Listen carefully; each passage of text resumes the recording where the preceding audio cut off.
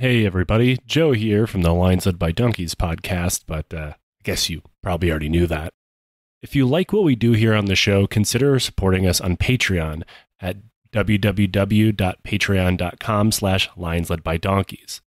Just $5 per month gets you every regular episode early, access to our community Discord, a digital copy of my book, The Hooligans of Kandahar, as well as its audiobook read by me, and over 5 years of bonus content. By supporting the show, you support us and allow us to keep our show, as it has always been, ad-free. Thank you for listening, and I hope you enjoy the show. Hey everybody, welcome back to the Lines Led by Donkeys podcast. If you are shocked to hear me doing the intro, it's Tom, hosting the Red Army Faction series for part 3, and with me is Joe. Hello. Tom is just me putting on an elaborate Irish accent, because everybody knows how good I am at accents. And I almost cut in and did the intro before you, because I forgot I'm not supposed to do that for the next couple weeks. Look, we've talked about this. I am uncomfortable. little peek behind the scenes here that Tom and Nate know all too well. I am a control freak when it comes to the topics and the show in general. Production, all you guys, everything else, I pick over the fine-tooth comb like a crazy person. So handing over the steering wheel to someone else, I think it causes my heart to shudder. It's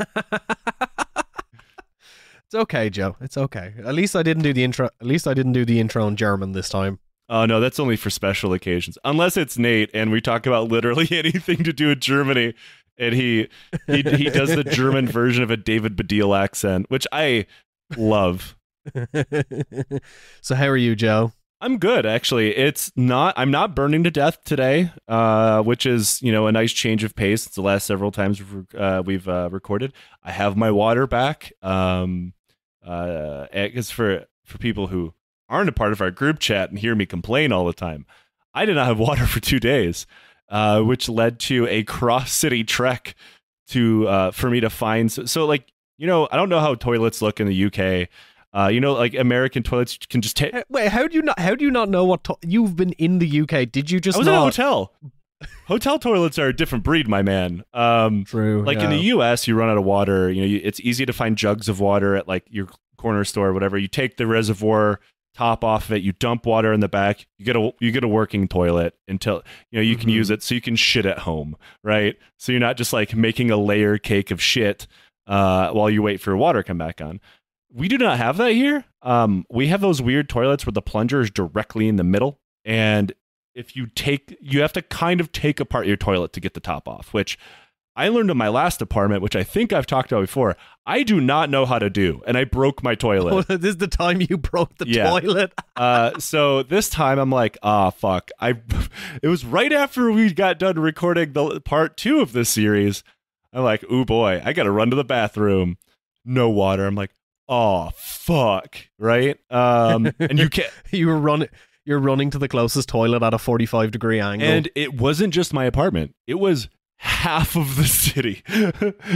I live in the capital, so that is a catastrophic water failure, right? Oh. And I live in the city center, so the entire ring of Kentron district, no water, right? I'm frantically running to all the cafes in the area looking for a functioning bathroom. Nothing. There's no real public bathrooms here, and knowing how government services here, you would not want to use them. It would look like the bathroom out of fucking Train Spotting. And so I end up walking several kilometers looking. I go on, the arduous march, but for taking a shit. And I finally find my friend's bar, who I'm good friends with, he's like, yeah, whenever the city loses water and power, for some reason, I still have it. So I look him dead in the eye. I'm like, man, I didn't come here for a beer. I just need to take a shit. He's like, no, it's fine. Did he give you a beer to have while you're on the toilet? I mean, I did afterwards buy 2 pints and then I went home because I'm like, I feel bad. Everyone goes on about, shower beers. What about toilet beers? Look, I would be fine with that if it was a bottle of beer, not an open-topped pint. You don't want your pint basking in the shit vapors of a panic shit that's been brewing for 3 hours. Yeah, we have talked privately about you know, the signs of when you walk into a bathroom that someone has just obliterated, and it's just that strange humidity in the air. It's awful. It's so bad. Especially when it's like 100 degrees. That's like, I don't know how many degrees Celsius that is, because I refuse to learn, even though I live in a country that uses Celsius. Like my friends will be like, oh man, it's like 30 out. I'm like, in the back of my head, I'm like, wow, that's cold. But you know, it's not. What I'm trying to say here is I'm a stupid man, Tom. But like I had the exact same experience. Was it last year or this year? So I used to live in an absolute shithole place. We moved there when had moved over to the UK. Had a month in like an Airbnb that we rented for super cheap, and was like, you know, like, okay, we have to find somewhere by the end of the month, or otherwise we have to sleep on the street. Found somewhere the Friday before we had to move. We had to move out on the Sunday. Place was sharing it with like 8 other people. It was terrible. And one day the shower completely broke, and I was like, oh fuck, I have to ring the property manager, who's like a massive dickhead, and say, shower's broke, can you fix it? And he was like, yeah. And then he came, and because this was like, I actually looked up the model of unit that was in this shower. It's like an electrical shower. It cost £50 for the entire unit, so you know it's just complete dog shit. Right. And it had like one of those shower heads on it that like strips your skin off. That like, it's like, okay, there's like 16 outlets on this head, and like the water is coming out at like 1,000,000 PSI, so it feels like you're being shot. Okay, compared to my current shower head, I prefer that. No water pressure to speak of. If I had hair, I would be upset. But actually, no, you probably can't get it delivered to Armenia. But there is a model of shower head that I found online, because on TikTok there's all like, oh, these, you know, shower heads that like have like these beads in it that filter hard water and increase pressure. It's all bullshit. No, you need a water softener. Yeah, so you need. But I found one that actually helped with low pressure water and like worked and isn't like this bullshitty one. So I keep buying that same one again. I found it like years ago. But this guy comes over and is like trying to figure out what's wrong with the shower and says, oh, it's the shower head that you put on it broke. And I'm like, no, it fucking didn't. Shut up. Anything that makes it so it's not his fault. And you know what the worst thing is? He like took the shower head and the hose that I put on and took it with him. And I'm like, oi, bruv, you got a license for that shower head? And like, he was like, he took it with him and he was like, oh, it broke the shower, so I have to take it with me. He's like, that's my property. Like, fuck off. Look, as an Armenian sitting in Armenia, this has happened to us many times. Like, so the shower was... First your shower heads, then your children. First the shower heads, then, you know, genocide. They came for the shower heads and I said nothing because I did not need a shower. Then they came for our toilets and I said nothing because I didn't need to shit. Because I shit in my friend's bar. So we didn't have a shower for like 2 weeks or something. And that's brutal. I had to like shower in the gym, shower in the studio, and like it was hot as well. So I was like having to shower every day. And there was like days where it's like, I'm going to work from home because I can't face having to walk for like 20 minutes to the gym just to shower and then walk back. See, I'm a daily shower guy. I blame the army for that, for making me live. I'm a daily shower person for too. Like living weeks and months sometimes without a shower. And when I was out of water, I'm like, I have a gym membership. I will go to my gym and take a shower. And I walk in, there's a big sign with like, this is an Armenian with like a frowny face under like, sorry, no water. I'm just like, fuck. But most importantly, are you a night shower or a morning shower? Depends. I'm a shower as soon as I get done with the gym guy, and it depends on when I go to the gym. On days where I don't work out, I'm a night shower guy. Freak. I gotta get into my fucking clean sheets, man. No. Nobody wants to crawl into bed with someone who just fucking reeks like the day. I mean, that's up to you. I shower in the morning and then I shower after the gym. So technically, and for anyone who's going to try and get at me saying you shouldn't shower twice a day, I do not care. No, it's totally like on hot days, I'll take a 5-second cold shower. Like I will probably do it after we finish this podcast because my office is starting to cook. Oh no, don't worry. Like the studio is like hermetically sealed. Oh, yeah, and if I there is remember. more than one person in here, it gets so hot. When I recorded the one time in the TF studios back in December with Nate, we were sitting exactly where you're sitting right now. And even though it was cold as fuck in London, by the end of it, I was cooking. Yeah. It's like hermetically sealed. There's no ventilation. And it's like you can just slowly feel it pick up. And Nate didn't say a single thing, but I definitely farted like several times while we were recording. And your fart was lingering it there and saying like, I'm not locked in here with you. You're locked in here with me. I'm used to working by myself, man. Like, every once in a while I forget there's someone else in the room with me. He's just like Paul Atreides, but rather than recycling his sweat, your respiratory system is recycling the same fart. Just huffing my shit gas for an hour and a half. Oh, so talking about people who don't shower and probably smelled, I knew it. we are we are on part 3 of our series on the Red Army faction. If you haven't listened to the past 2 episodes, go listen to them. Nothing in this episode will make sense if you haven't. I don't know why you would listen to part 3 of a 4-part series. I always say that as well. Like, hey, this is part 4. If you're just joining us today, go back and listen to the other 3 parts. I don't know who would do that, but some people just like to watch the world fucking burn, man. Yeah, this isn't House of Leaves. This is a sequential series. I'm gonna do a House of Leaves-esque series and just not tell anybody what order I'm recording them in. And you'll have to listen to them like the guy from Memento. This is the Dune of podcasting. You can listen to them in any order you like, but no, there's a proper order you should. But when we last left you off, the Red Army faction, Baader-Meinhof group, were holed up in a cold sanatorium and were slowly getting at each other's throats. But by the new year, there was a crisis in the group. More members were now in custody than were actually living on the run.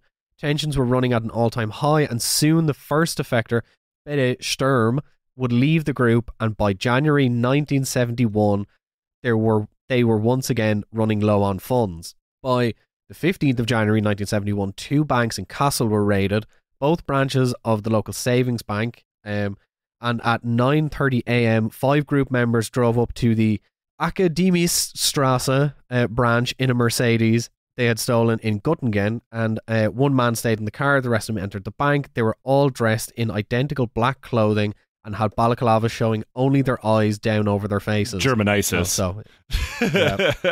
German IRA, more like. Hey, this is the guy in all black with balaclava and a Kalashnikov loop, okay? You all end up looking the same. But the funny thing is that, like, if anyone had paid attention, they would have immediately known it was, they would have spotted Andreas Baader, because he would have inevitably had cut a hole in his balaclava for a cigarette. Like, I cannot tell you how many, reference documents I looked at where they mentioned Andreas Baader was smoking at the very specific time that they're talking about him. Like, he was just constantly rolling and smoking cigarettes. Outstanding. It reminds me, like, there's a certain kind of guy, like, I know people that will only chain smoke when they're drinking, right? And it reminds me. Yeah, myself included, and then I feel awful the next day because I don't even smoke anymore. And it reminds me of this, there's a story of, like, an Italian politician who had to be hospitalized for nicotine toxicity because he smoked several hundred cigarettes in a single day, and someone did the math, and there was, like, a cigarette every 2 minutes. Jesus Christ. Like, to be fair, when we were in Dublin, I think we smoked 6 packs of cigarettes in the space of 3 days. Hey, we had Robert Evans help us with that. Yeah, true. So the group, this is a raid, one of them shouted and told everyone to keep their hands up, keep still, and you won't be harmed.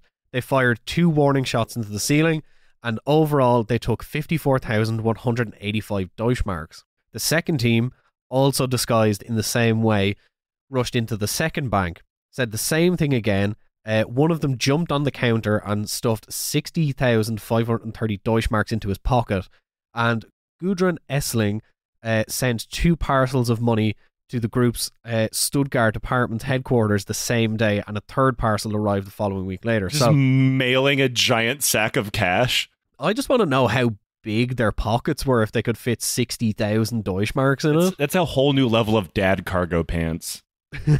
That's like all the Zoomers bringing back Jinko jeans. Jinko cargo pants. No, that's a cursed combination. you got the ridiculous flare at the bottom. That's just everyone in Blink-182 in like circa 2001 wearing the big dicky shorts. Oh God, what if Blink-182 was German and robbed a bank? They would have to sing the entire like say all their commands, but only nasally as fuck. Oh mein Gott, it is Blink-182.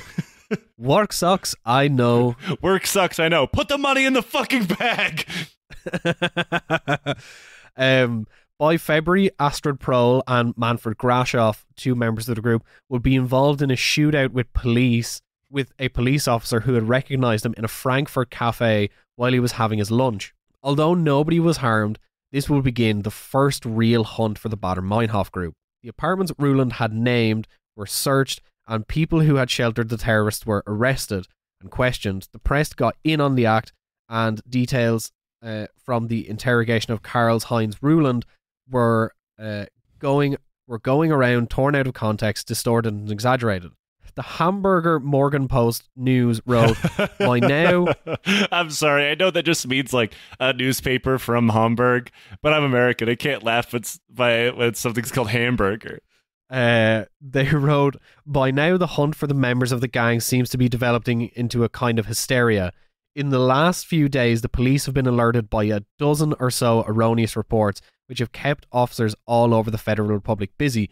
Now, at this stage, there is, a kind of huge hysteria around, the Baader-Meinhof group, which we're going to talk about right now. They were beginning to be recognized more frequently by shop owners, hotel staff, and people on the street.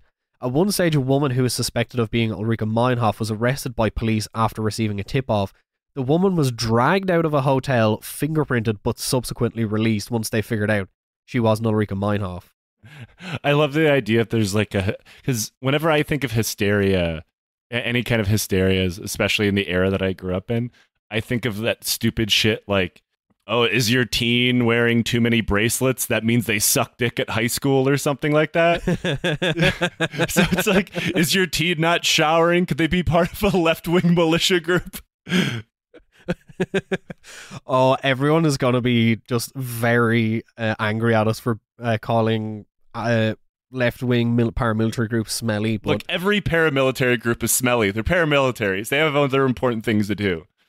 That's because everyone talks about bedtime being authoritarian, but in reality, it's actually showers. Yeah, showering is bourgeoisie. The real proletariat smell like ball sweat all the time. So Karl-Heinz Ruland's statements about those middle-class people who were sheltering the group provided the popular press with headlines day after day. And really at this time, there's a huge media storm building around the group. And you have the right-wing press like Bill saying Baader gang blackmails the prominent Die Welt sympathizers hamper hunt for Baader group. The Hamburger Abendblatt, celebrities protect Baader gang. Build once again, pastor hid Baader's gang's loot, talking about Essling's father. I'm trying really hard not to make like an Outerblot hamburger joke, and look, I'm a simple man. I hear hamburger, I laugh. I texted you last night to say that there is a name in this script that you are going to lose your mind at, and I'm just going to... It's going to be in a while, and for anyone listening, you will know immediately because Joe is going to fucking freak out. But you might be thinking to yourself, why are the papers still referring to them as the Baader-Meinhof group? Well, it wasn't until now that the group got its official title as the Red Army faction. Horst Mahler, who is once again in prison, also for anyone who is familiar with this history, is you're going to have fun in part 4 with Horst Mahler.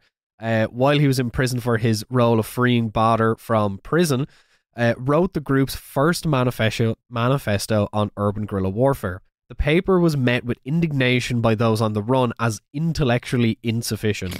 Sick burn. Instead, Ulrike Meinhof was chosen to write the official first declaration of the group's philosophy. It was called The Urban Guerrilla Concept, and I actually recommend you go read it because it is it's really interesting, the kind of, because the political and psychological viewpoint of the group. It's really compelling, and I have some bits pulled out on it at the moment that I'm going to read in a second. So it contained the first use of the phrase Red Army faction. The title page bore the emblem of a submachine gun with the abbreviation RAF above it. The name and the emblem soon became the group's trademarks. But it was not a Kalashnikov, the Russian submachine gun, the weapon of all liberation movements in the world at this time and, subsequently going forward. Before gun nerds get on us, yes, we are aware that the AK-47 is not a submachine gun. Yes, it's the AK-74, blah, blah, blah. AK-74 was a carbine. It was a carbine. Why did Call of Duty categorize it as a submachine gun? Don't make me go to the next room and get my 74. Do it. Instead of the AK serving as the RAF's revolutionary symbol, it was the German Heckler & Koch MP5. Kind of a mistake using the symbol of, German state power as your revolutionary symbol. It would be like an American left-wing group using, a bald eagle or a police badge. Joe, I think it's called patriotic socialism. You're fired. You're fired. I love to see how many times in a single episode I can make you say that. So, page 1 of the Urban Guerrilla Concept quoted Chairman Mao, "If the enemy fights us, that is good, not bad." And further said, "If the enemy opposes us vigorously, paints us in the blackest of colours, and will allow us no good points, that is even better. It shows that not only have we drawn a clear dividing line between ourselves and the enemy, our work has also proved brilliantly successful. Many comrades," Meinhof wrote, "are spreading lies about us. They make capital out of the fact that we stayed in their homes. They organised our journey to the Middle East. They knew about contacts and apartments. They said they did something for us, although they're doing nothing. Some of them just want to show that they are in. Some are trying to prove that we are foolish, unreliable, incautious, burnt out. Thereby, they prejudice others against us. In reality, they are only judging us by themselves. They are consumers. We have nothing to do with these chatterers from whom anti-imperialist fight is conducted at coffee parties. There are plenty who do not gossip, who have some idea of resistance, who are sick enough of it all to wish us well, because they know that none of it is worth lifelong integration and adaptation. We do not make reckless use of guns. The cop who finds himself in the contradictory situation of being a little man and a capitalist lackey, a low-wage earner, and a police officer of monopoly capitalism is not under absolute compulsion to act. When we shoot when we are shot at, we spare the cop who spares us." All right. With two things. Bold of them to be like, yeah, we went to an illegal PLO training camp. And two, yeah, let her cook. Yeah, this is just like Milo from Trash Futures, Brendan O'Neill speech at the start of every live show, the chattering classes, they're really taking aim at the Pim's Cup petty bourgeoisie. The Pim's.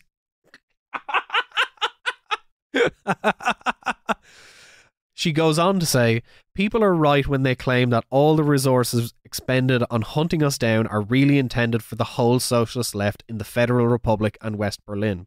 The small sums of money we are said to have stolen, the occasional thefts of cars and documents which we are charged, and the attempted murder they are trying to pin on us are their justification for it all." Yeah, but they did try to kill a guy. She was really cooking in this, though. This is the one thing that I will say. Ulrike Meinhof is a fantastic writer, and you can really tell anything of their their press releases or whatever. You can really tell when it wasn't written by her. Yeah, I can imagine whenever Baader writes something, it's like, yeah, this was written by Andrea. This is written by the other guy. This is not written by Ulrike Meinhof. Hold on to that thought. At the very end of this episode, I'm going to come back to that. So, on the 6th of May, 1971, Astrid Prohl was recognized by a petrol pump attendant in Hamburg and arrested by the police. The detective officers wanted to keep her arrest secret. They had found a keyring in her bag and were looking for the apartment it belonged to, expecting to find more members of the group there. The police drew a circle with a radius of 500 meters around the spot where she had been arrested. The officers then fanned out to try and find the lock which fitted the front door key. They would spend 3 days putting 3 different keys in 2,164 locks, unbeknownst to people living in the buildings. Who's at the door? Oh, it's just the federal police. I don't know what they're looks like they're trying to break in. It's like that joke. It's like, how many people does it take to screw in a light bulb? How many police officers does it take to put a key in a lock? I can imagine they deployed hundreds of officers to do this, and they succeeded in doing nothing. Well, on the 3rd day, they found the right lock. It belonged to an apartment on the 3rd floor of number 139 Lübecker Strasse. However, all they found were the fingerprints of Gudrun Ensling, Andreas Baader, and no one else, and papers showing that the group were planning to attack vans carrying money from the Hamburg Savings Bank to the armoured car service. By June 15th, 3,000 police officers were mobilised all over North Germany in order to hunt down the group. This would officially mark the 425th day of the search for the group. They've done slightly more than nothing at this point. Yeah, this will all change. Because on the 15th of June, 1971, at 2:15 p.m, that day, Petra Schlemm was stopped at a checkpoint driving a BMW which was already synonymous with the group and was jokingly referred to as the Baader-Meinhof wagon. Why the fuck were they still using it? No, they were just stealing different BMWs. But this one particular kind of BMW is like their calling card. So the police were, told to look out for BMWs with powerful engines, because they were stealing BMWs with powerful engines so they could, get away quicker, they could, maneuver better. So they were targeting specific models of BMW. So the police were just like, okay, look out for these handful of BMW models, and anyone you see, stop them. Still, you're trying to be like urban guerrillas, and you know that the federal government has deployed what is effectively like a division of infantry to go find you. Like, now we should probably keep doing the same thing. So she attempted to speed away from the checkpoint, but was chased by the police, but abandoned the car and attempted to run away on foot. Yeah, good job. You're definitely faster than a car. Petra ran into a building site, and Werner Hoppe, Schlemm's companion, hid under a crane. When surrounded, Hoppe surrendered, putting his hands above his head and walking towards the police. But Schlemm chose to draw her pistol and fire at the police, who told her not to be a fool and surrender. She fired again, and they returned, hitting her in the head, making Petra Schlemm the first member of the Red Army faction to be killed by the police. I mean, in reality, what kind of prison time are they even looking at this point? I mean, like, you could burn down a fucking department. You could burn down a department store with people inside and get like a couple years. Realistically, I'd say they probably would have gotten between about 5 to 10 years at this stage, because the amount of charges that they're after collecting, because like the department store fire was just one incident. At this stage, they've been stealing cars, doing bank robberies, shooting at police. Yeah, I mean, it seems like the German criminal justice system at the time was quite lax with these things up until you probably kill someone, which they haven't done yet. I would take 5 to 10 years in prison between that and getting my head canoed by a guy named Fritz with a service revolver. After the death of Petra Schlemm, a poll showed that 1 in 4 West Germans under the age of 30 felt sympathy for the group in what would come to be known as their War of 6 versus 60 million. I like those odds. I'm sure this ends with the Federal Socialist Republic of West Germany. So, over the course of the summer, the preparations for more decisive actions were to be made. The Socialist Patients Collective, a group founded out of a sort of political and philosophical therapy group that sought to reframe illness as the contradictions created by capitalism, which... Fucking what? Yeah, anyone who's read Mark Fisher knows what they're talking about. That, it's about like stuff like mental health. A lot of like mental health is created by the pressures that are created by capitalism. I think I'm gonna have a fucking stroke. I mean, that's to be fair, that is effectively what the Soviet Union believed as well. Was like mental health or mental illness doesn't exist in our society, just like deeply depraved serial murderers don't. So they just tried to brush it under the rug, ignore it, or throw you in prison for being mentally ill, which thankfully nobody in the world does anymore. Yeah, that's deeply fucked. The political ideology has nothing to do with your mental or physical health.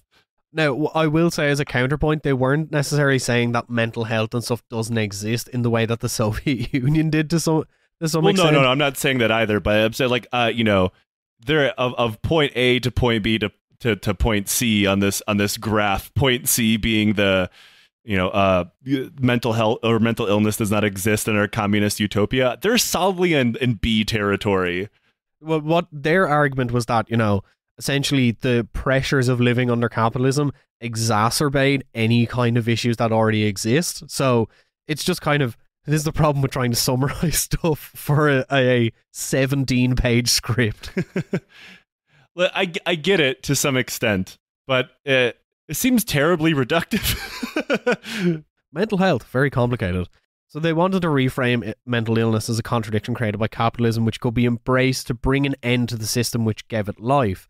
And they would be affirmed in their support of the RAF and their willingness to go underground, because of the death of Petra Schlemm. Klaus Junsch would travel to join the group. I have a really funny anecdote about Klaus. So he was part of the SPK, this Socialist Pension Collective, and they weren't as, radical as the RAF because they weren't, blowing shit up. They sought to do, small acts of transgression to undermine the state. While traveling to meet the RAF, and this isn't in the script, this is just something that's really funny in the book and some of the documents, is he got stopped by police because obviously there's police checkpoints everywhere and you were required to show your papers when you're asked for identification.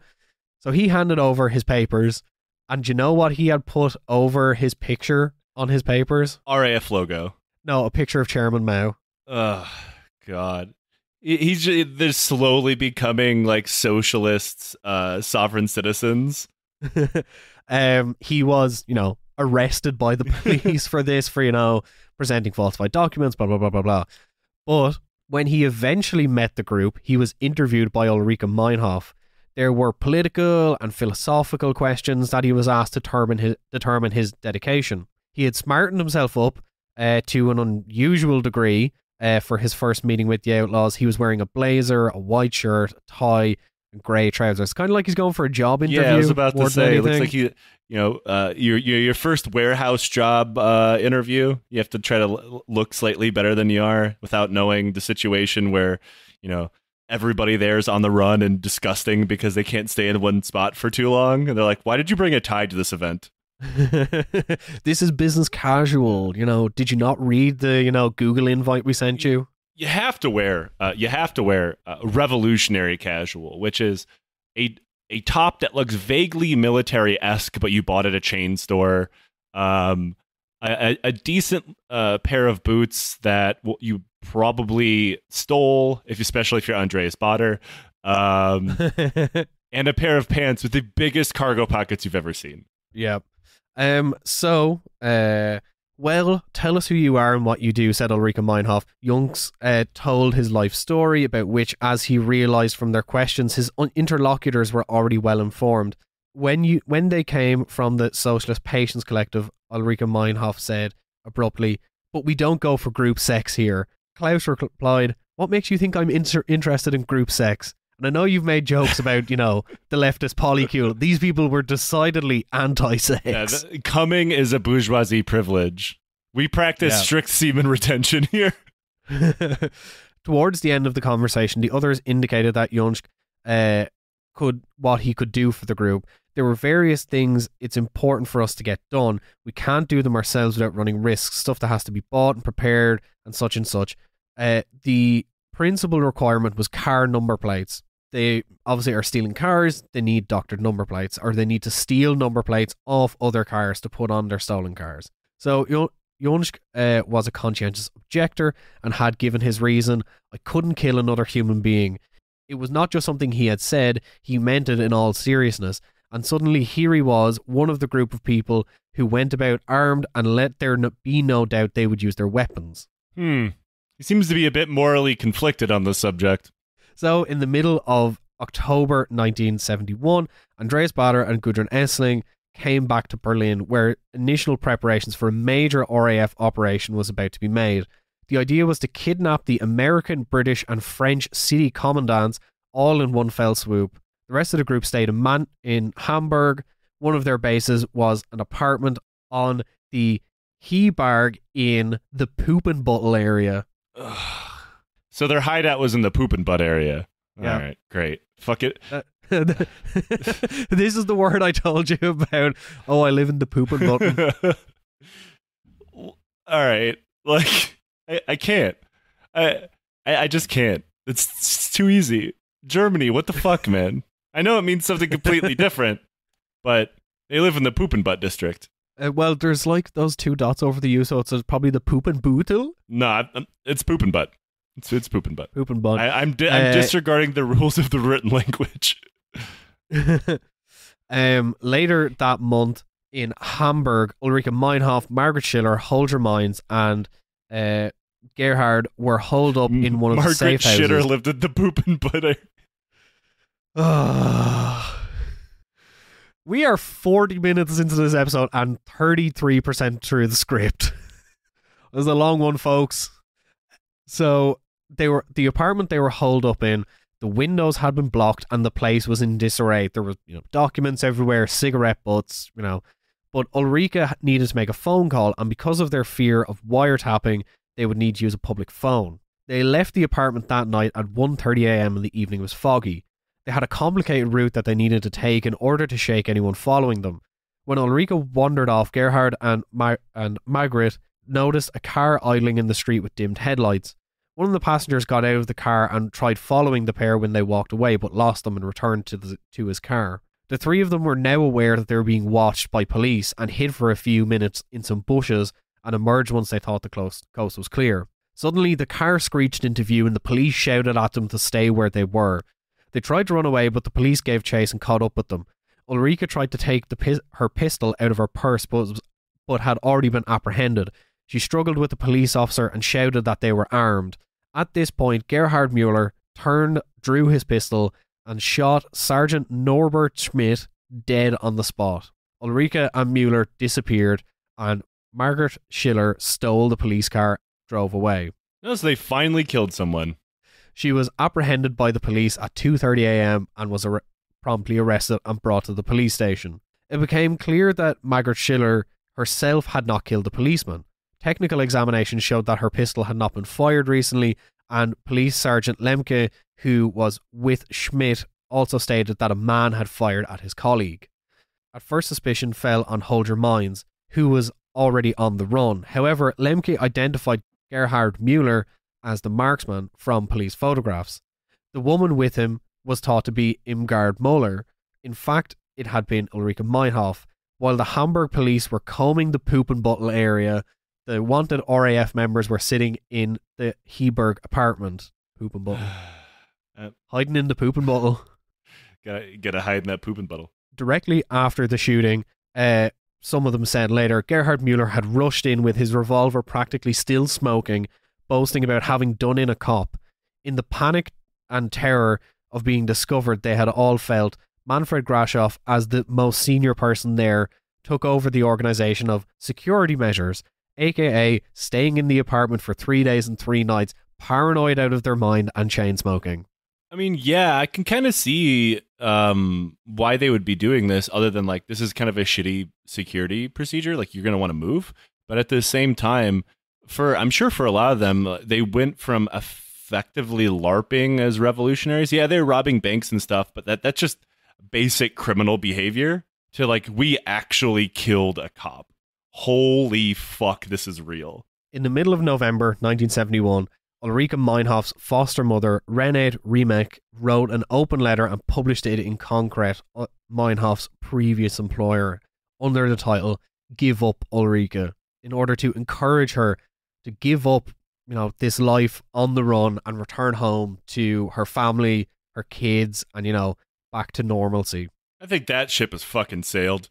When the Red Army faction shifted its field of operations back to Berlin, Hamburg sympathizers sent certain items of equipment after them by post. The parcels, at least 15 of them, were so badly packed that some of the ammunition fell out, and the federal mail officials alerted the police, and the entire consignment was confiscated. God, they've killed a guy and they're still dumber than shit. Well, like this isn't necessarily them. This is people like regular citizens sending stuff to them. Yeah, but it also speaks to the incredible unseriousness of some of their supporters. Like, you're sending material support to a terrorist group. If this happened nowadays, that's almost a life fucking sentence. And maybe not in Germany. I have no idea. But they're like, yeah, I'm just gonna throw some loose handgun ammo in this manila envelope and put it in the mail. Yeah. So, do you want to know what was in these packages? I would say mostly handgun ammunition, or did somebody try to send something significantly more explodey? So the packages contained 16 Firebird and Parabellum pistols, 3 automatic rifles, their silencers and telescopic sights. Oh my god! 3,280 cartridges of different calibers, 2 walkie-talkie radio sets, 10 wigs, any amount of artificial beards, a plastic bag containing car number plates of various Lander of the Federal Republic, ampules of assorted drugs, and narcotics. Okay, imagine you're the guy that's trying to support the RAF with wigs, and you go to the local post office, and there's another guy with like an H&K fucking assault rifle wrapped in paper. Like, oh, you're just sending wigs. No, it's like, at Christmas when like someone's dad tries to like wrap up a bike in a way that it doesn't look like a bike, but it still looks like a bike. Yeah, it's just that, but he has several guns under his shoulder, and then someone comes in like, I'm sending them wigs. I missed the memo that we were sending them weapons. I'll send beards too. They're gonna do weaponized theater. They're gonna do their own production of Hamlet or Othello. I mean, kind of. So, some other items included uniforms. This included the uniform jacket of a Bavarian regional police officer, the jacket of Bavarian border police, and a first lieutenant's uniform. Honestly, the military uniforms would be really easy to come by, since people, I'm 99% sure at the time, men were conscripted into the federal military. So like a lot of those lying around. But also, in addition to this, there were some explodey bits, including 15 sticks of explosives and 16 detonators. I know mailing rules were a lot looser back then, but goddamn. Now you can't even buy weed on the darknet anymore. Fuck's sake. So, in response to these packages being found, 3,000 police officers were drafted in by the Berlin police to conduct checkpoint searches and identity checks. The police enlisted the aid of estate agents, property managers, filling stations, garages, key cutting services, and manufacturers of car number plates. And the public were requested to, particularly sharp, look out for any suspect BMWs. The search was on for members of the Red Army faction and the 2nd of June movement, another left-wing paramilitary group that is, going concurrently with the RAF and has quite a lot of crossover. Nobody thought that, like, maybe we should put like 2 or 3 more guys at the post office. Yeah, no. We need to arm the postman. Fuck it, why not? Oh wait, nope. In the US, they already are armed. There's like a postal service SWAT team and shit. So on the 4th of December 1971, a day after the operation had started, 2 police officers in an unmarked were following a van that had been reported stolen. They stopped the vehicle and another Volkswagen van, which had also been stolen. They had tried to arrest the occupants, but one of them tried to run away while the other 3 were being frisked. In the end, one was dead, shot by Bommy Bowman, a former friend of Andreas Baader and a leader in the 2nd of June movement. After more than a year and a half underground, and a year and a half mainly spent constructing and reconstructing a logistical system of cars, apartments, forged papers, as well as the necessary bank rates to finance it all, the RAF now planned to draw attention to its political aims with bomb attacks. Well, they certainly got enough stuff in the fucking mail. After the Berlin shooting incident, the BKA, this is the Federal Internal Security Force, stepped up interior security. Knowing that the Red Army faction's main sources of income were from bank robberies, they instructed branches to reduce the amount of cash on hand that they held. But the RAF had developed a strategy of transforming the fresh new banknotes that they had stolen into quote-unquote used money, because at this point it was simply too dangerous for them to exchange the fresh notes that they were raiding from banks because they would be too easily recognized. The banknotes were rolled up, folded, refolded with dirty hands. In one apartment, That was probably easy members for of them. in one apartment, members of the group scattered notes on the floor and walked about on them for several days in muddy boots. Now and then they overdid it a little bit and tore the notes to pieces or left them scarcely recognizable anymore as valid currency. So, just before Christmas 1971, Dirk Hoff, a metal sculptor, had a visitor to his, metal workshop, which was well equipped for artistic and craftsman work. And I assume building bombs. Hold on to that. Oh, God damn it. 3 years earlier, in 1968, he had met Holger Mines, then studying at the Berlin Film Academy, in an acquaintance's junk shop, and he had almost forgotten him. But that December day, Holger Mines suddenly turned up in his workshop. He gave Hoff a friendly greeting, gave him a hug, a slap on the back, as if they were old acquaintances. At first, Hoff didn't remember him at all and asked him, where was it we met? Oh, everybody knows you. You're known all over town, Holger Mines said. Holger Mines said he was currently working on a film project which needed some technical work done on it. If Hoff was interested, he could have the job, and Hoff agreed. Holger Mines came back to the workshop sometime later with another young man, Jan Karl Rasp, who he introduced as Lester. Holger Mines had not given his own name either, but from conversations between the pair, Dirk Hoff gathered that he was called quote-unquote Erwin. So Jan Karl Rasp going to be referred to as Lester. Holger Mines is going to be referred to as Erwin. The three of them sat down on the upper floor of the two-story workshop and talked about, hippies and the subculture.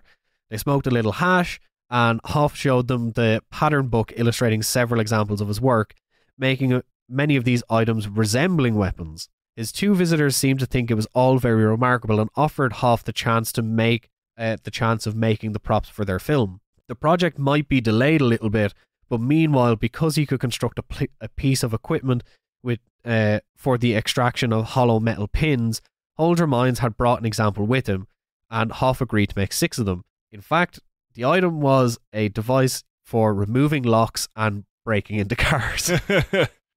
So, a couple of days later, Holger Mines came back. He was just delighted with this device and paid him 200 Deutschmarks. We're going to get on with the film now, he told Hoff. We can think about the props, said Erwin. Hoff asked what the film was about. It's kind of a revolutionary fiction, Holger Mines replied. You couldn't find anything but rather primitive stuff in the usual props catalogues, he said. He showed Hoff the upper part of a hand grenade with its metal frame sprayed sky blue, and Mines explained how it should function and asked if he could make a version of the thing which would be rather more genuine and pack a much more of a punch on screen. Hoff made 12 duplicates and was paid 500 This is Deutschmarks the dumbest for man on earth. You want me to build a very convincing and powerful looking but fake hand grenade? Sure. Hey, don't ask. Look, if you're a freelancer, man, I get it. Don't ask too many questions. You got to pay your bills, but sometimes like this person seems like a criminal.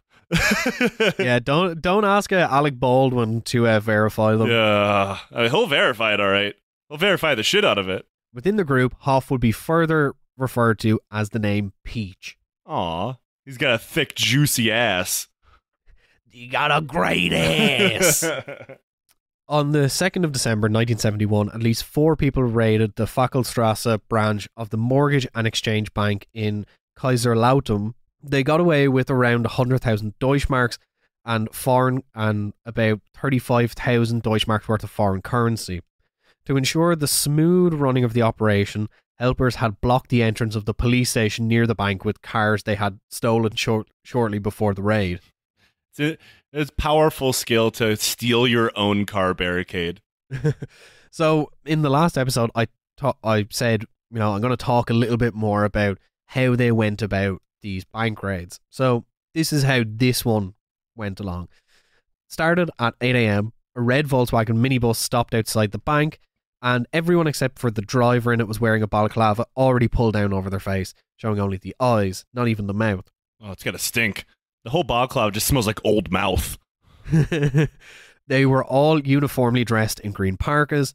They stormed into the bank with their pistols already drawn, immediately shouting, "This is a raid, hands up," over by the wall. They would do this in every single raid. One of them vaulted over the foreign currency counter and cleared it out, while another one made for the main counter and stuffed money into his briefcase. The bank teller was ordered to open the safe, all going according to plan, like usual. Meanwhile, out in the street, a police officer just happened to be passing by, had noticed a red Volkswagen minibus parked outside the bank, contrary to traffic regulations. And a guy wearing a fucking balaclava while driving.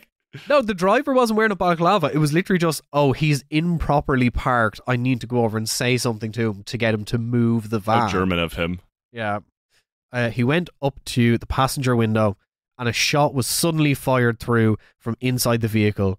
The policeman, Herbert Schoner, was injured by flying glass from the window on his throat and his face. The man in the driving seat fired a second shot, hit the policeman in the back. Severely wounded, the officer collapsed, but as he fell, he raised his pistol and returned fire. He dragged himself into the bank, and one of the bank robbers was crouching on the counter. He fired at the policeman. God, that has to suck. You're a cop, you just get shot, and you're like, oh, I have to crawl to safety, and you crawl directly into the bank in the middle of a robbery. Yeah. What are the fucking odds? Forensic experts after this say that it could have been any one of these three shots that killed him, or a combination of all three.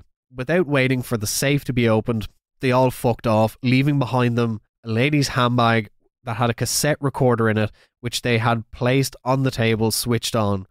They jumped into the minibus and raced away.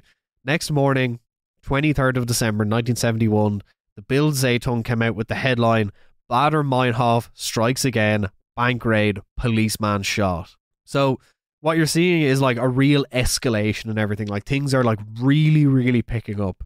And by January 1972, the political pressure to do something about the group was now at an all-time high. The prime ministers of West Germany, under Willy Brandt, the federal chancellor, adopted sanctions against the members of the German Communist Party in order to prevent contamination within the government and the hunt for the RAF. It said, quote, "If a candidate belongs to an organisation which pursues aims that are at odds with the Constitution, that membership is grounds for doubting whether he will always support the basic principles of the democracy.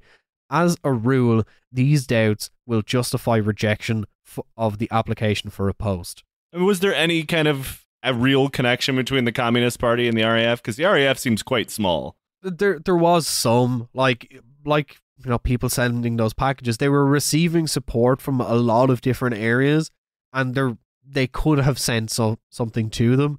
So the state were just kind of, no, we're not dealing with any of you. On the 12th of February 1972, 8 Red Army faction members stormed the Ludwigshafen branch of the mortgage bank and got away with 285,000 Deutschmarks, and they were disguised with carnival masks.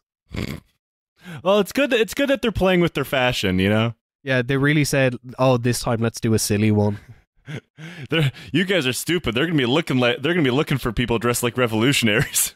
At the same time, Hoff, codenamed Peach, was given more work to do. He was asked to create casings that could be fitted into a vest. There was a scene in the film in which a woman was going to plant an explosive device in a lavatory, where she would unfasten it from her belt and place it under her clothing with an inflatable balloon. Okay. Peach is a fucking moron. Hoff made the improvised girdle, and when he showed it to Irwin and Lester, the two took turns putting it on and walking around imitating a pregnant woman, laughing. So you just have these two dudes walking around like, oh, my back hurts, my feet are swollen. All while holding a bomb carrier. Yeah.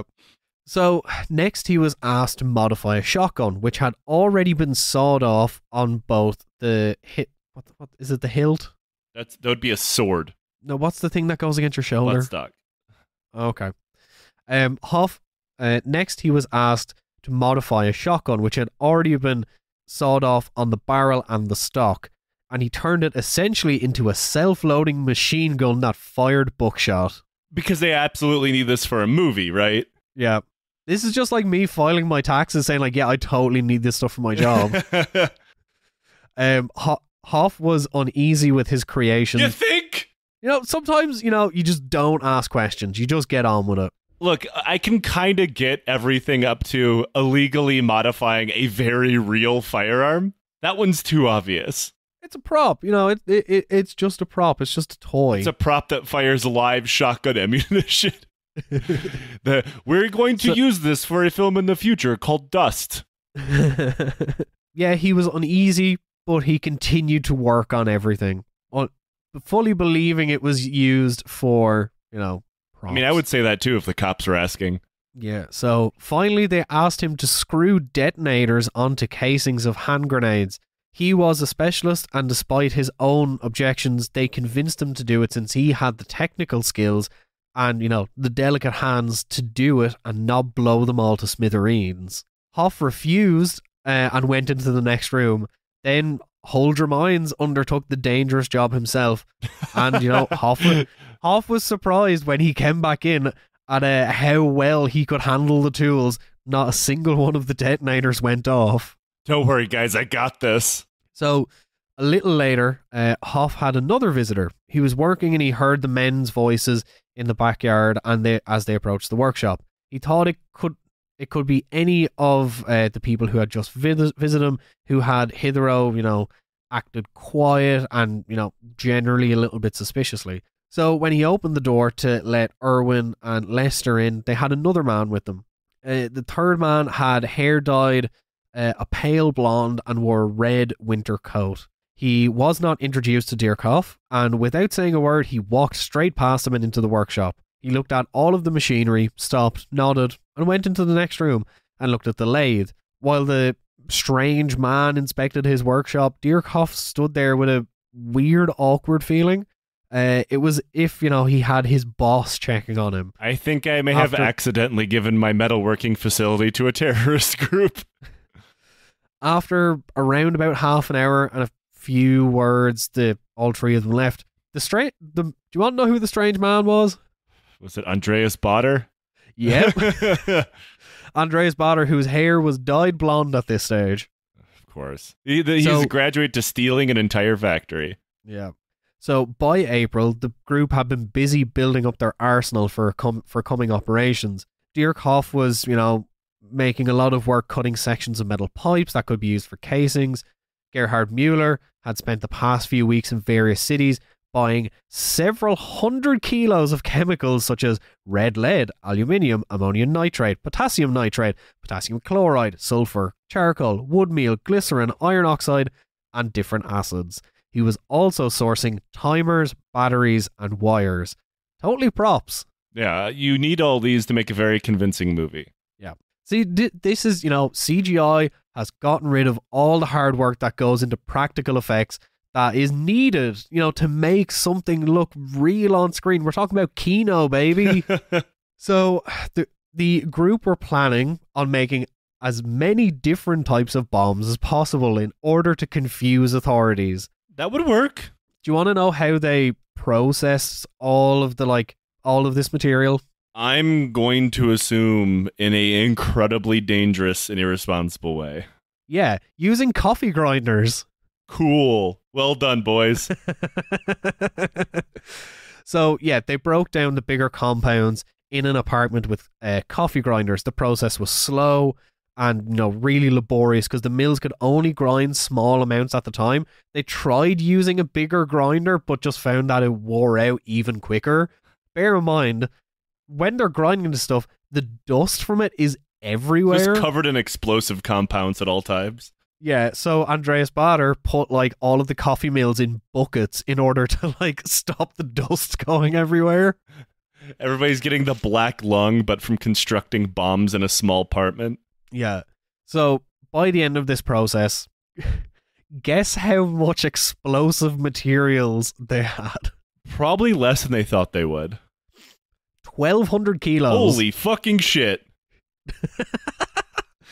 And they used household funnels to, like, you know, pour it into the bomb casings.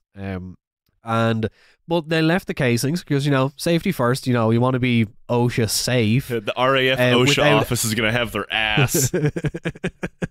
They left them without the, you know, electric ignition systems just to be safe. Now, in May 1972, the American Air Force began, you know, mining and bombing harbors in North Vietnam. This was the catalyzing event for what was to come. On the 11th of May, 1972, between 6:59 and 7:02 p.m., 3 pipe bombs blew up the entrance and officers' mess of the 5th U.S. Army Corps stationed in Frankfurt. 13 people were injured and 1 person died. The RAF's declaration of responsibility was signed the Petra Schlemm Commando and said, West Germany and West Berlin will no longer be a safe hinterland for the strategists of extermination in Vietnam. They must know that their crimes against the Vietnamese people have made them new and bitter enemies, that there will be nowhere in the world left where they can be safe from the attacks of the revolutionary guerrilla units. On the 12th of May, soon, a little bit after 12:30 p.m., 2 explosive devices made from steel piping went off in 2 office cabinets in the Augsburg's police headquarters. 5 policemen were injured. 2 hours after the Augsburg's explosion, a Ford 21M loaded with explosives blew up in the car park of the Munich Regional Criminal Investigations Office. 60 cars were demolished. Windows were shattered on 6 floors. On the 15th of May, 1972, at 20 to 1, that's 12:40 p.m., a red Volkswagen exploded in Karlsruhe in the Klosterstrasse. It belonged to the federal judge Buddenberg, but his wife was at the wheel. And on the 19th of May, 1972, at about 3 p.m., a telephonist in the Springer building in Hamburg, you know, this is the right-wing publishing group, a telephonist took a call. The voice on the other side of the line said, a bomb will go off in the building in 5 minutes' time. Do you want to know what she did? Hung up? Yeah, she ignored it. The woman didn't take it seriously. You know, calls like this were really common at Springer headquarters, so it was just like, oh, it's another one of these weirdos. We got another bomb threat over here. Ha ha ha ha ha. You know, she engaged the caller in conversation and hung up. They rang again. You swine, you never take anything seriously, said the man. She hung up again. The telephonist took a few more calls, you know, and then told the administrative office of the Springer building about the bomb threat. They were kind of like, it's another bomb threat. Meanwhile, another call had come in and was taken by one of her colleagues. Once again, it was the same man, though it was a man's voice, though rather high one, saying, so I was like, a bomb will go off in 5 minutes' time. So, like, Jordan Peterson rang it in. A bomb will go off in 5 minutes' time. You guys are not taking me seriously enough. Imagine how exasperated this fucking terrorist has to be. He's like, guys, I'm trying to fucking warn you. Get out of the bill. For the love of God. Jordan Peterson, Baader-Meinhof. You need to throw off your chains. The German state is fascist. You've invented a new worst form of Jordan Peterson. One who actually does something other than post online. Yeah, but like, you know, Jordan Peterson probably would have very much enjoyed being a left-wing revolutionary in the 70s because you can take like all of the opiates you want and it's not a big deal. Benzos are more his thing, but at the same time, he'd been a huge fan of RAF because they had like a weird no sex policy. It's like, I'm listening. Please go on. Is there is there human milking in the RAF? Your Peterson voice is really good. I unfortunately have done it a lot over the last couple of years. So Jordan Peterson on the other end of the phone was furious. Clear the building at once. And then she hung up. And one of her colleagues asked, was it that crazy man again? The phone rang again. was like, you bloody swine, you bloody swine. Then the caller on the other end hung up. Their patience is wearing thin. I have called in so many bomb threats to this fucking building, and they're not listening to me. Nobody ever listens to me. So then the first bomb exploded in the proofreading room. There was 15 proofreaders working there. Most of them suffered injuries. Soon afterwards, 2 other bombs hidden in the toilets went off. In all, 17 people were injured, 2 of them seriously. Okay, I'm not laughing at the people being injured, of course. That's terrible. But the idea that, like, no, we have to sequentially blow up all of their toilets.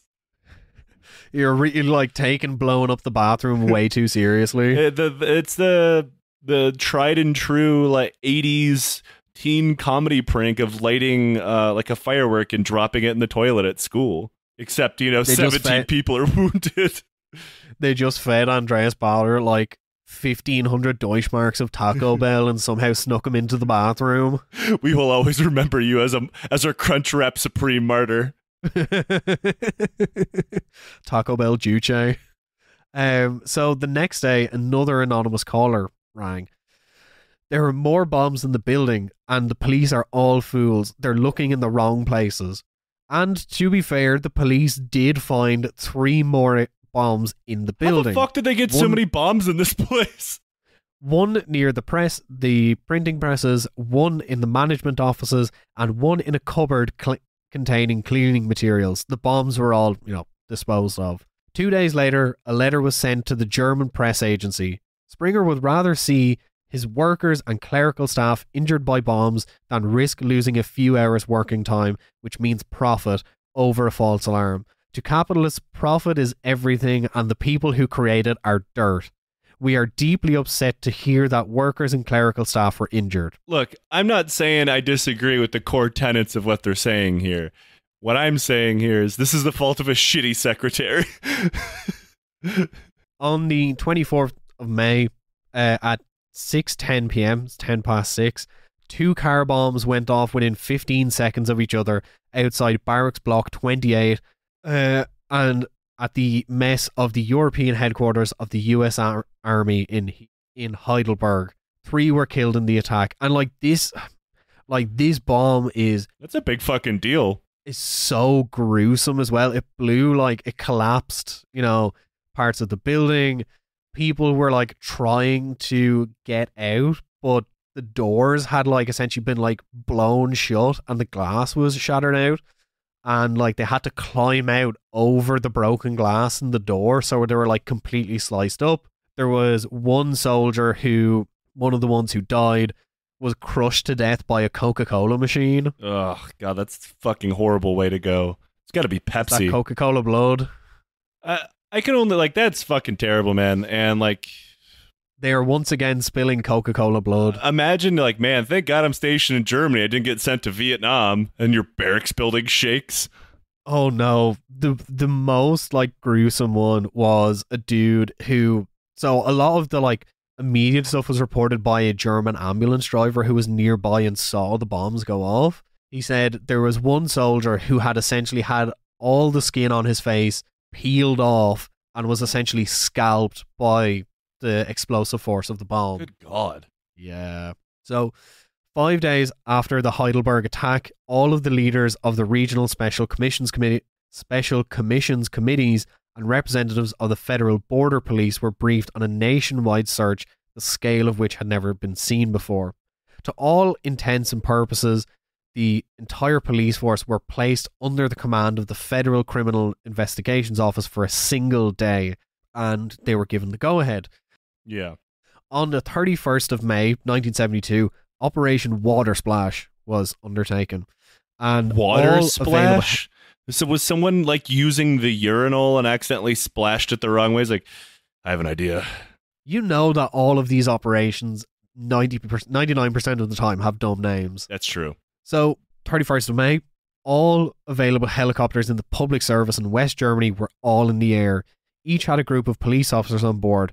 They flew over the motorways, coming down briefly at junctions to set up roadblocks, stop all vehicles, and check up on their drivers. Then the officers took to their helicopters again, flew a little further, set up another roadblock. This caused absolute traffic chaos. I can imagine they shut down like every fucking highway in a country. Yeah. So, didn't work. They didn't find them. But even before Operation Watersplash, the BKA had received a tip-off from a Frankfurt resident of some suspicious activity going on in a garage nearby. The police then went and scoped it out, saw there was buckets filled with a lot of grey powder, and one evening they snuck in after dark and took samples of it for testing, and it confirmed their suspicions that it was explosive material. They returned the buckets that they had taken the following night and set up surveillance for the garage. Or garage. I said fucking garage. Fuck me. You're assimilating, but only for the podcast. On the 1st of June, 1972, the day after Operation Watersplash, at 5:50 a.m., the officers noticed 3 men driving a purple-coloured Porsche, driving the wrong way up a one-way street, and they eventually arrived at the garage where they all left the car and went inside. The third man, Jan Karl Rasp, stayed outside on guard. 2 police officers from the surveillance squad approached in their car, and through their side window they told Rasp to stay where he was. Rasp put his hand in his right pocket and drew a pistol. He just rolled down their window and yelled at them. Yeah. So at this moment, 2 more policemen came running up from the adjoining street. Jan Karl Rasp ran a few meters towards them, fired from a distance of about 28 meters. One of the officers threw themselves behind a parked car, and the other one dived into the car for safety. Rasp ran on past the buildings, making for a garden where Chief Superintendent Irgel cornered him. Rasp put up no resistance on being arrested, and a 9mm parabellum was found on him. 4 months later, a schoolboy discovered a Smith & Wesson revolver in the garden earth that Jan Karl Rasp had buried just before he was arrested. So he was running towards where he had buried the second gun. He was going to try and John Wick, Max Payne himself out of the situation. A little known fact, urban gorillas actually have bullet time. You're just activating Deadeye, all the X's just appear on everyone. So when Baader and Mines heard the gunshots, they went to the door to see what was going on. When Mines poked his head outside the door, a police officer 15 meters away was pointing a submachine gun directly at his head, telling him to go back inside. The police then pushed a car in front of the door in order to blockade the pair inside. Baader fired through the closed right-hand side of the garage door, but no one was hit. Soon, reinforcements arrived and began knocking the glass out of the windows and setting up sniper positions. This is a building literally just full of explosives. We're going to get there. Just literal buckets of explosives lying around. But this is kind of funny. So one officer that could see into the garage had to report what he saw, and everyone was expecting them to be freaking out, oh shit, what are we going to do? What are we going to do? What he saw was the 2 of them, surprisingly calm, smoking cigarettes, laughing and joking, and occasionally pointing their pistols towards the police. What the fuck? Just having a laugh with the boys. Yeah. So tear gas was thrown in through the open windows that had been broken out, and over a loudspeaker, they were told to surrender and they would not be hurt. They threw explosives into a house full of explosives. So throw your pistols and your other weapons out into the yard, put your hands up and come out one by one, and you won't be hurt. We have more patience than you do, much more, and we're in a better situation. We have stronger forces at our disposal. They are on their way. They're so strong that you have no chance left. So come out. What do you think you're doing, skulking in there? What do you think the 2 of them did at this point? I imagine they wrote some letter back shit-talking them or something, because I don't see how they can get out of this exactly. This is the only time I'm going to be like, you know what? Andreas Baader's really cool. Baader and Mines pushed open one side of the door against the Audi. The police, thinking that they're about to surrender, pulled the car away with a rope. After that, the garage door was a little bit more open and open a little bit more wider from the inside so that the tear gas could drift out. Andreas Baader began throwing the tear gas grenades back out. Hey, anybody who's ever been in a protest knows what he's doing. He was standing near the front of the garage on the right, leaning against the metallic sports car parked there, and In one hand, he had his revolver, and in the right hand, he had a cigarette. This guy is never not smoking. Like, that is just so cool. Like, throwing tear gas grenades back out at the police while smoking at the same time with a gun. The man knows his priorities. You know, it's like the thing, you know, if you break off cigarette filters and shove them up your nose, then, you know, and you cover your eyes, tear gas really can't do a whole lot. I mean, it's very unpleasant. I don't recommend anybody does that. So at 7:45, the order was called out to go in. The police tried to unsuccessfully ram the doors closed in order to make the tear gas work better. It didn't work. Andreas Baader instead aimed his gun at the police and started shooting, and the wind, which began to pick up at this time, started blowing the tear gas into the police's eyes. So they were forced to momentarily retreat back a little bit. But then they slowly moved their cordon closer and closer to the garage, and some officers moved to a third floor observation post where a sniper took aim, and Baader and Mines were given one last warning, to which they told them to fuck off. And then the sniper obliterated Andreas Baader's thigh with a single shot, ending the siege. That'll do it. Oh no, my legs. My doctor told me not to get shot in them. Yeah. Now, once again, they were told, you know, to just come out and surrender and throw their guns out.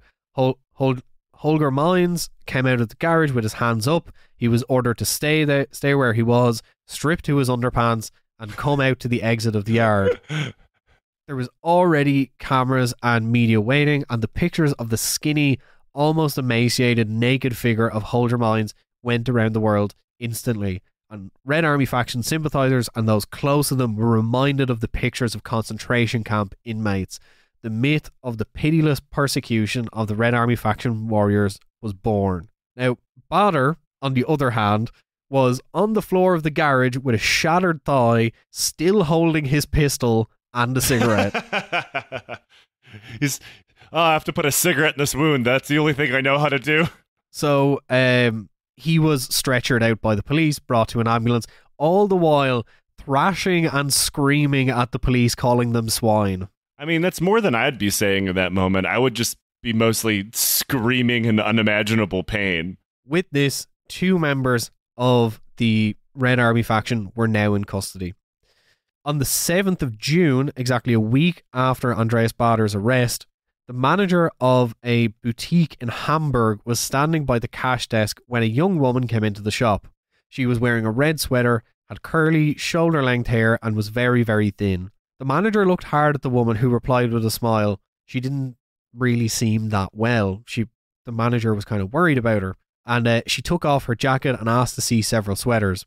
Another customer had been trying on 10 or 15 pairs of trousers in the shop and left them scattered on the couch. The manager went to put the trousers back where they'd come from, and in doing so, she noticed the blue-grey leather jacket that was owned by the shopper, and was about to clear that away too, to hang it up, you know, get it nice and out of the way and tidy.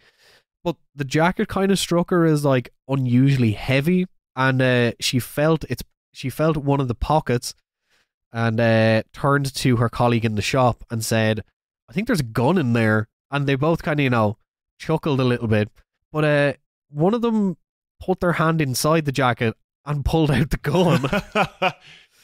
So they called the police, and with that, a very, very stressed out Gudrun Ensling was arrested by police. He was defeated by shopkeepers. So now there is 3 of the 4 main people of the Red Army faction in prison. And this is the end of our part 3, but there's one little thing that I want you to, you know, hear. Remember when you said about you could probably tell when something was written by Andreas Baader? Yes. So on the 7th of August, 1972, police officers searched, you know, a hideout in Stuttgart, and the detective superintendent wrote an official report, and it reads as follows: regarding hunt for violent anarchist criminals subject conspirators apartment at 71 Siedenstrasse. Attached 2 Mickey Mouse comic books. The attached Mickey Mouse comic books were found in the above mentioned apartment. there are good grounds for suspecting that these Mickey Mouse books were read by the gang member Andreas Baader. He was just chilling out reading Mickey Mouse comic books. Yeah. Whomst among us? Bomb the barracks, ho ho! Ho ho! You need to kill the American imperialists, ho ho! And with that, we end part 3 of the RAF series. They're in prison. There's going to be a lot of prison talk in the 4th episode. I don't even know where to begin on this one, other than it is exceedingly hilarious that a member of a revolutionary group is defeated by a clothing shop cashier. Yeah, at this stage, they were just, exhausted after a year and a half underground. Now, bear in mind, this is 1972. There is probably another 6 or 7 years that we need to cover in part 4. But if any of you are familiar with this story, the majority of this concerns a lot of court stuff, which we're going to be, trying to condense in order to not make the episode 4 hours long. Joe, what do you think about the Red Army faction now, since you didn't know anything about them in part 1? It's kind of shocking how successful they were. They were incredibly, of course, defining in your definition of successful, their goal was to kill agents of the state, both West German and American, and they certainly succeeded at doing that. And they managed to do it in the dumbest way possible. It's like the kind of thing that could only exist in the 70s. Yeah, it's real failing upwards energy. They get mailed fucking assault rifles and shit. They get the world's dumbest prop guy to build them bombs. Yeah. It's the kind of, like I said, it's the kind of stuff. It's definitely a product of its time. It's kind of like how Carlos the Jackal couldn't exist today. But yeah, if you enjoyed this episode and you want to hear more, listen back to our other episodes. With a lot of them have me and Joe on it. If you want to hear more of me, listen to Beneath the Skin. It's the show about the history of everything told through the history of tattooing. I don't monologue as much in that show as I do on this one. And Joe, plug your books, plug your show that I am hosting right now. If you like what we do here on the Lions Led by Donkeys podcast, consider supporting us on Patreon. You get episodes like this one before everybody else. You get 5+ years of back bonus content, including miniseries, movies, other history shows. You get books, you get stickers, Discord access, all kinds of stuff. So support us on Patreon and leave us a review, and wherever it is you listen to podcasts, it helps us immensely. If you like military-related things or science fiction, consider buying one of my books, where you can find them anywhere that you purchase your other books. And until next time, hide in the poop and